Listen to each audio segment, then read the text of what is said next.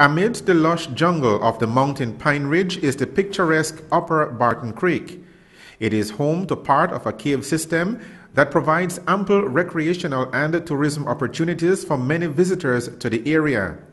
But there is a brewing war of words between neighbors living in the area, and it all surrounds this: a dam restoration project being carried out by Ian Anderson, an entrepreneur who has invested over a quarter of a century in Belize's ecotourism sector.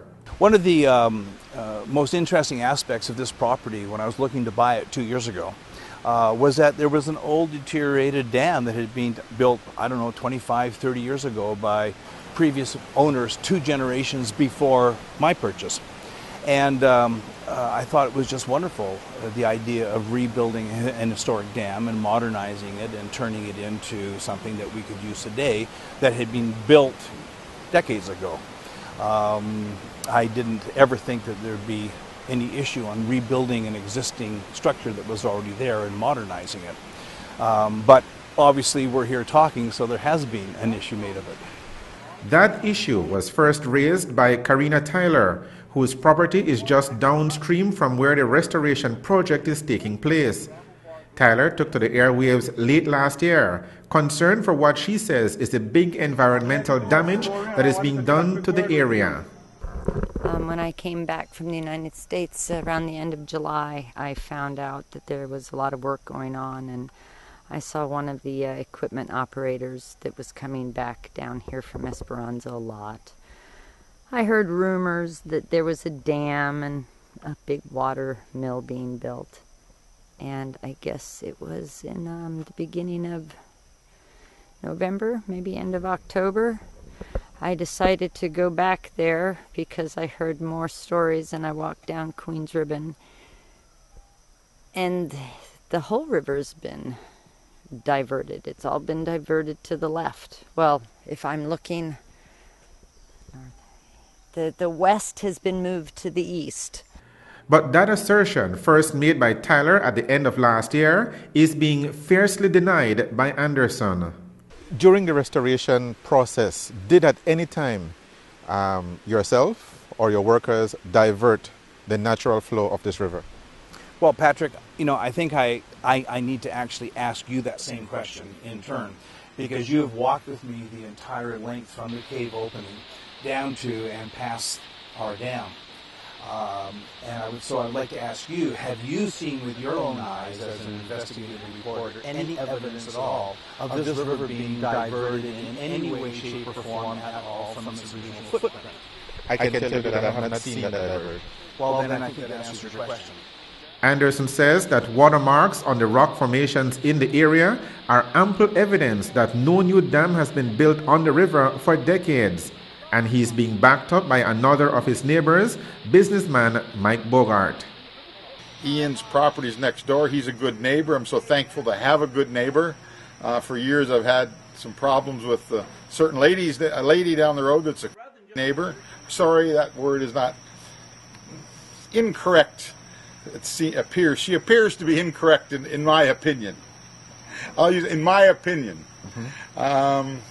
But Ian's just a good neighbor. We're doing nothing together with the creeks or the dams or any diversion whatsoever. I know people who have been swimming there for years. There was never a dam. That dam was built sometime between April and July. And that is a fact. I mean, it might have had a little bit of starting before April, but nothing. But they say whatever they want, don't they? Anderson believes that this latest accusation, which he believes is spearheaded by his neighbor, is part of an ongoing campaign of sustained harassment, which he just wants to stop so that they can coexist in peace and harmony. We have a neighbor that has historically, since they arrived in the country over 10 years ago, done nothing but continually harass their neighbors for the last 10 years. And when I moved into the valley about 1.5 years ago, this neighbor took issue with anything I did and has been constantly placing police reports against me and my workers and harassing us, claiming that portions of my property were hers. We've actually had 2 different surveyors come out to resurvey our survey lines at a great expense to ensure that in fact the survey lines were our boundary and not hers. I had said to her 2 different times that if there had been a mistake and if the property lines were in the wrong location, we would immediately move them back to the property, to the proper location. But of course that didn't satisfy her at all. And you know, just even the last 2 months, she's put in many, many police reports, all false, including this report that was done by Plus TV.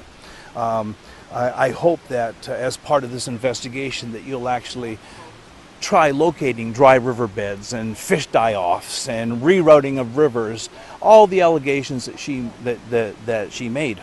Matter of fact, the Department of Environment was out here and they were questioning themselves where the river diversion was, and they couldn't find one either.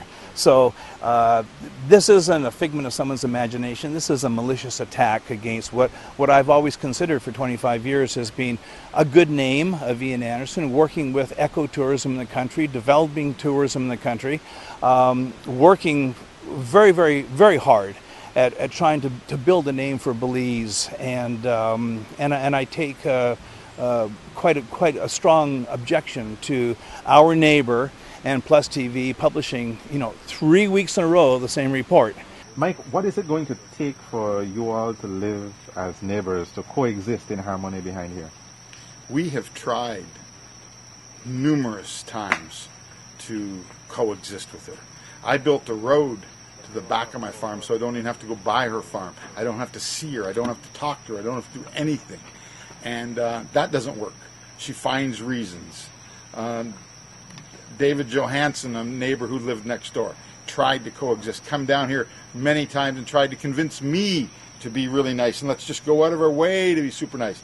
Well, you go talk to David Johansson today, he won't even talk to you about Karina Tyler. He's had to move away. Everybody's been moving away. My next door neighbor Ian has a lot of problems because he's just there.